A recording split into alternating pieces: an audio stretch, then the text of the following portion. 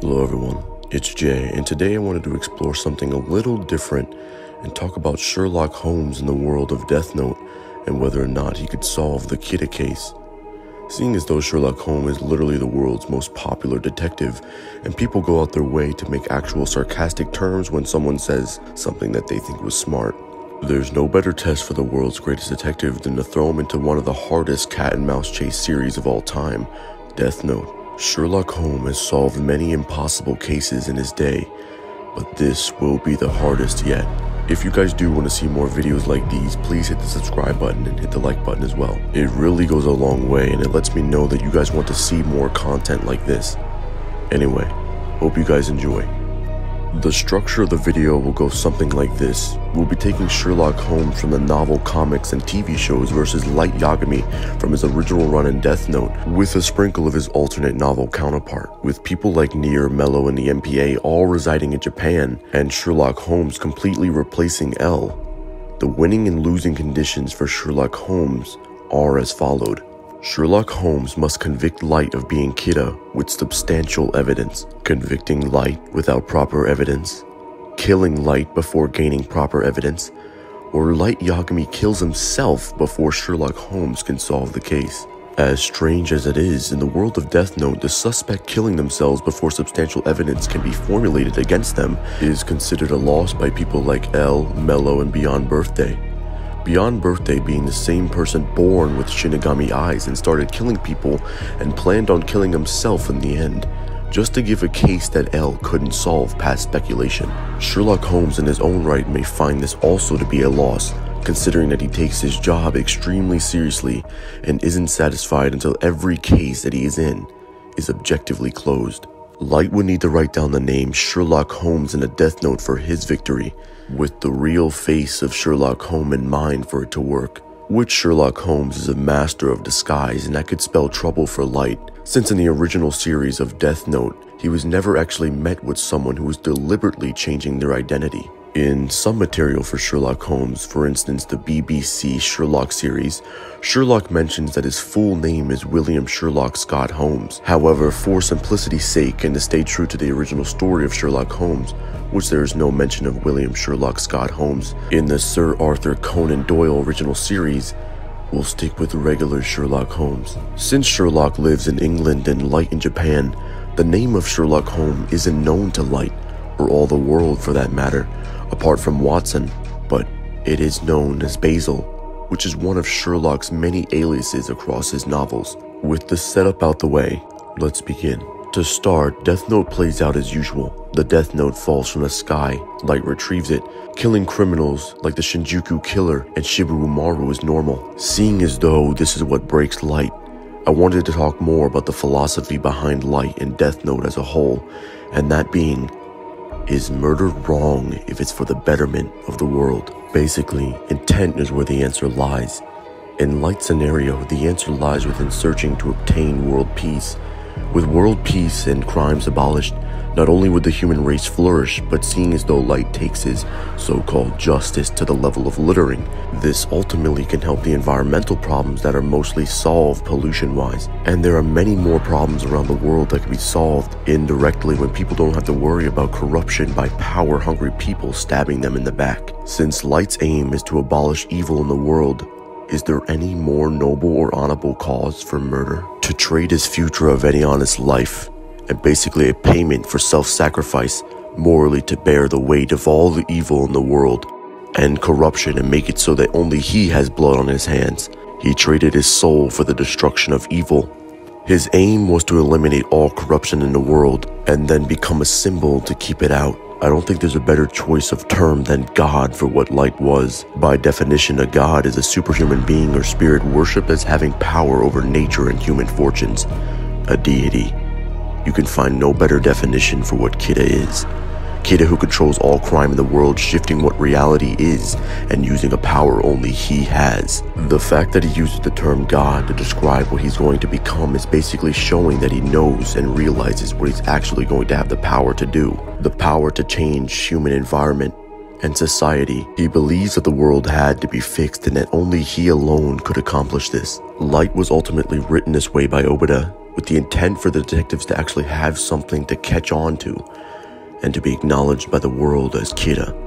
With more and more killings happening around the world, the police are in shambles trying to figure out what is happening, proving nothing past coincidence. This is the part of the story where they would ask L to join the case. However, in this hypothetical, the super detective L is replaced with what many would proclaim as fiction's greatest detective, Sherlock Holmes. To find how Sherlock would go about convicting Light differently than L, we need to see how he works in comparison to him. L is credited as the world's greatest detective in the world of Deathnote. He is directly compared to 5 ordinary investigative bureaus and 7 intelligence agencies put together. With his skills of interpersonal intelligence was the ability to understand oneself and their own emotions, which we see a lot of the times when things look like they're heading for the worse. He never seems to be bothered by anything. He always has the same expression the entire time. His skills of interpersonal intelligence mixed with his abstract and logical thinking have led him to mending many impossible cases, all on his own. Sherlock is imbued with an almost impossibly encyclopedic level of general knowledge, and the most magical ability to always deduce the correct interpretation of every clue or every bit of evidence, since generally every single clue is open to multiple interpretations. Throughout the 200 movies he's had, the novels, the TV shows, and even the comics, Sherlock Holmes has always solved every case he's taken, including Jack the Ripper, which is regarded as one of the hardest cases in human history. He has the remarkable ability to observe unusual details that high-ranking police detectives and even multiple intelligence agencies never even noticed. He has a high sense of sight, hearing, smell, taste, which are preternaturally sharp.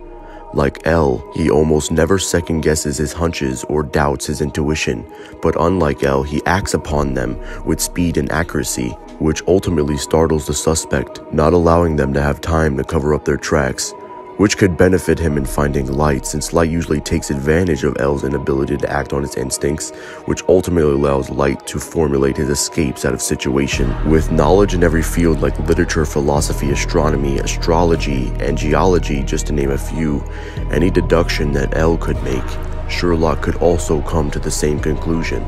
Sherlock would go to Japan as fast as he could after gaining the information on where the first irrational death by heart attack happened, especially since the first death was only broadcasted on Japanese media, using the investigators in Japan to help him see the patterns of the killings, which would include the time of day, leading him to believe that Kira is most likely a student.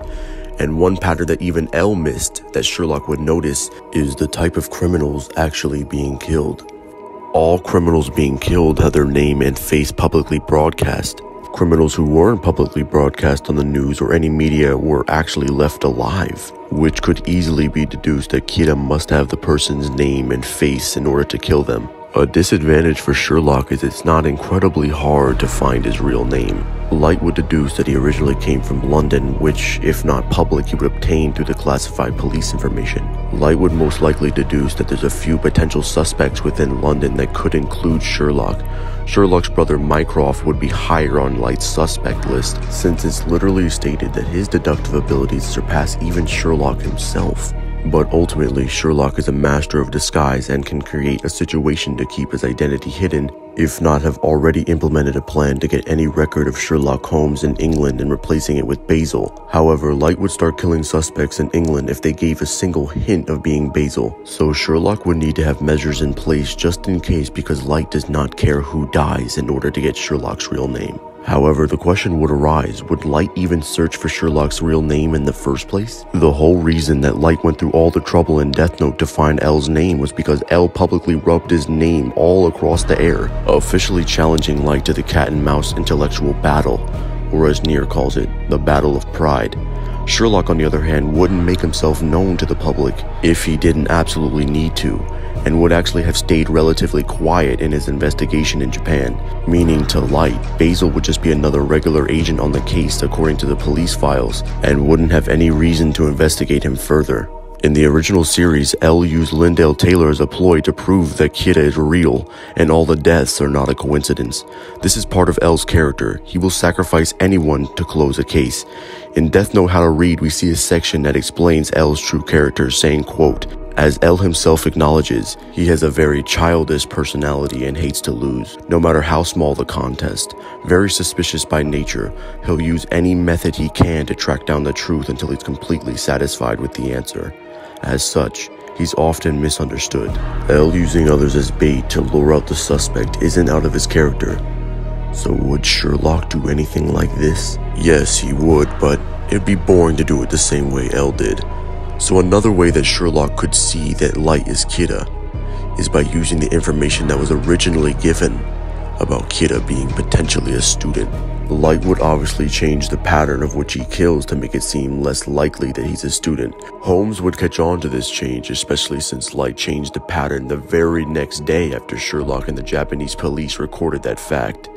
Like L, he would deduce that there's a leak in the police force, knowing that Kidda has access to classified information. Unlike L, Holmes could conduct a personal examination of everyone who knows of the Kidda case. In many of his original novels, he was able to tell a person's entire life from one inspection. For example, in the novel Valley of Fear and The Hounds of Baskervilles. Clearing everyone on this case would be a loss for Light, seeing as though with L, the Japanese police had no way of confirming that everyone on the case is clean of leaks, building distrust between L and the MPA, allowing them to investigate each other and record it where Light can see, and he can wait for them to take down each other. L is drawn with a genuine sweat mark in the manga. This is the first time that we see this out of L, and it happens in this very moment to show just how embarrassed he was in this scene. Sherlock would already know that everyone working on the case is genuinely not Kidda or helping him in any way. He could look deeper into the information about him being a student and would deduce that Kidda must be an intellectual student to coordinate and formulate plans without being caught, leading to a list of only a few suspects. The children of Whammy's house, high-ranking students in the Kanto region of Japan, and Light Yagami himself, with Light Yagami, Sayako Yagami, and the daughter of the detective and the children of Whammy's house being the best option, since he already knows they must have connections to the police. After going through Whammy's house and inspecting people like Near, Mello, and the children, he can come to the logical conclusion that they are not Kidda. Seeing as though Sherlock Holmes sees the environment different than all of us, through just looking at the environment of which the children reside, Sherlock can deduce facts about them and their entire lives. He could find and learn almost anything about them using simple, almost naive questions, and based upon their answer, can know if they are Kidda. With a single glance, he can tell them their entire lifestyle, personality, and even intentions. This is shown through Sherlock's first encounter with Watson, or even a random couple he sees in a coffee shop. He explains their entire lives, their friends, their families, their emotions, and every single thing about them with a single glance. With the children of Whammy's house cleared, he can move on to the detective's daughter and the Yagami household. In disguise, Sherlock could go to Light directly and analyze him, and then he would go to his house and use his detective skills there to find out more information about him. He would most likely catch Light coming out of school and would approach him directly. Like I've been preaching this entire video, on multiple occasions, upon meeting him, he can tell everything about him. He would be able to tell that he is Kidda from a simple conversation. However, I do believe it's possible that Light could outsmart Sherlock here, because Light is very good at interpersonal intelligence, which is the ability to understand emotions, motives, and feelings of others, and can use this to counter-analyze Sherlock. Now, I do think Light could learn a lot about Sherlock in their first encounter. However, Sherlock would know a lot more, including that he is Kidda. With Sherlock's psychopathic persona, he can be sociable when he needs to, acting like a friend in situations that deem it necessary, similar to Light. Although I think Light is better at this, Sherlock would be deducing the physical displacement and actually can tell intent better than even Light can. L set up cameras in each room and watched multiple monitors at the same time, and he couldn't even spot anything going on with Light, even though he's a master of psychology and can see changes in demeanor and tell intent. Light may be suspicious of Sherlock here, but Sherlock got what he needed. He knows that Light is Kidda. Sherlock Holmes would probably arrive at the Yagami household before anyone else comes home and inspect his place with himself alone and Watson.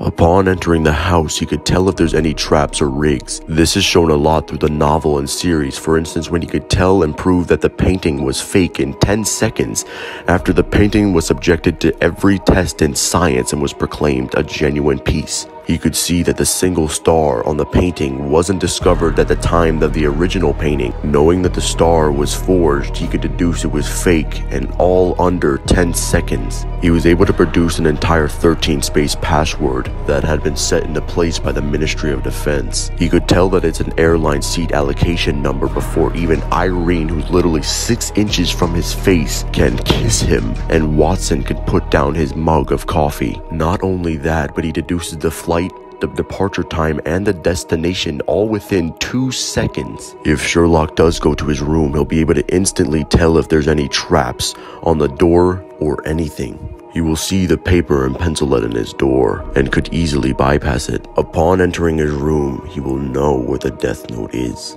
By opening up the drawer, he will be able to see that there is a false bottom with a trap. He can tell where someone's hiding something by as simple as how the pen on his desk is placed. He will be able to retrieve the notebook with no difficulty, even if Light had placed the trap. Upon reading the context of the death note, he would already be able to know how it works and why he's doing it.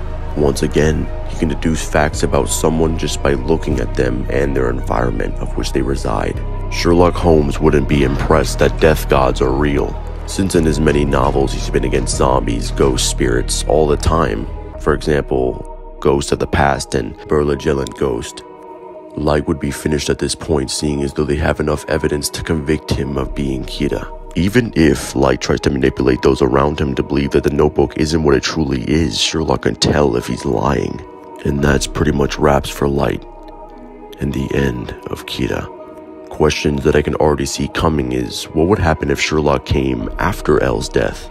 This would be much harder for Sherlock, because now we're dealing with a more experienced Light who has access to Misa and Mikami, 2 people willing to gain the Shinigami eyes and can kill anyone they want to with a single glance, including Sherlock himself. And since Sherlock's main detective skills come from actual observation and interacting with people face to face, this could spell trouble. However, Sherlock would have much more knowledge on what he's actually facing, since the MPA would already inform Sherlock of everything Elle had deduced, including Light being the prime suspect of Kira, and Misa Amane being the second Kira. And they would tell him that the first Kira could only kill by seeing your name and face, but the second one can kill just by seeing your face. He would also know of the Death Note, how it works, and even Ryuk would be present. I think that would be interesting, to see an interaction between Ryuk and Sherlock Holmes, seeing as though Sherlock Holmes can make his own deduction about Ryuk and tell if he's lying about anything, which will come in handy later, especially since Ryuk wants to lie about fake rules. I don't believe Sherlock would want to work directly with Light like Elle did, but start his own investigation and only keep tabs on what Light and the MPA are doing, similar to Nier. Sherlock would still be under the alias of Basil, seeing as though he was informed of Kira's way of killing. To go about convicting him from here, he needs to know why Light and Misa were let go, especially Misa, since she was objectively the second Kira and was eventually cleared. The MPA would inform him that they were let go because of the killings continued even after Light and Misa were incarcerated. And the 13-day rule states that the person with the Death Note must write down at least 1 name within 13 days, or they will die. With Light and Misa being in prison for over 50 days and the killings continued, they were let go under Elle's orders after a final test by Chief Yagami. Sherlock would find this quite interesting and would inspect the Death Note and find that the 13-day rule looks like the one that does not belong. In the original show of Death Note, the way they proved that the rule was fake was from Mello. In questioning the Shinigami Saito, he told him that the rule was fake. Elle did have suspicion that the rule was fake and was going to test it, however he was killed by Rem before he could do so. Just like the fake painting he solved in under 10 seconds, he would be able to tell that the rule is fake from the Death Note. There would be no reason to test it. He would ask Ryuk about it and Ryuk would tell that they are all real. In analyzing him, Sherlock would know that he was lying and would explain his reasoning to the MPA. Light would probably be informed of his progress and would start making Misa get the Shinigami eyes to kill Sherlock Holmes. Light would make a valid excuse to come meet, but I believe there's too much evidence against this young man to actually meet him in person. Because there's evidence that he's actually creating a fake rule, they could conclude that Light is Kira, which could actually make this a quicker win for Sherlock than the original hypothetical. However, the circumstances need to be just like this in order for Light to lose. Because if the circumstances are any different, Light will win. Because who knows what Light had planned months in advance. Elle and Sherlock aren't the only one who can make traps. Even though I do believe Elle is a better detective than Sherlock, I believe Sherlock would actually make better decisions than Elle would in this case specifically, and can solve it faster. Elle was actually having fun with this case, dragging it on. There are multiple examples in the show where it shows Light knowing something that only Kira would know. For example, Light deduced that there were only 3 cards and didn't even suspect a 4th, even though the numbers on the back of the cards basically scream that there's a 4th card. However, Light wrote each note, meaning he only believed there was 3. And since it wasn't public knowledge, meaning that he knows something only Kira would know. Another example is when Light proclaims that it makes sense that he's a suspect of being Kira, since Ray Pember died investigating him. But how does Light know that? In fact, Light himself wanted no one to know that he met Ray Pember. And since Ray Pember was the only one investigating Light for months, and that information was told to no one, this means that Light is the one who killed him, and is Kira. Sherlock, I do believe, has better general knowledge than Elle. However, I believe that Elle is the better detective due to his intuition. It's literally the best intuition I've ever seen. Elle knew that Light was Kira, he just needed the evidence for it, which he did have some, but he wanted to have a little fun with him first.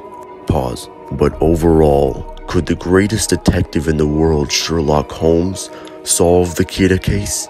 The answer is yes. I mean, what did you expect?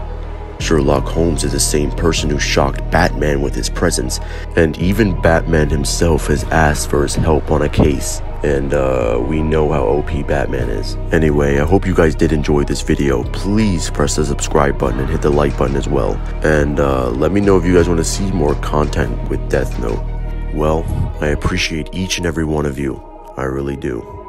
Until next time, see ya.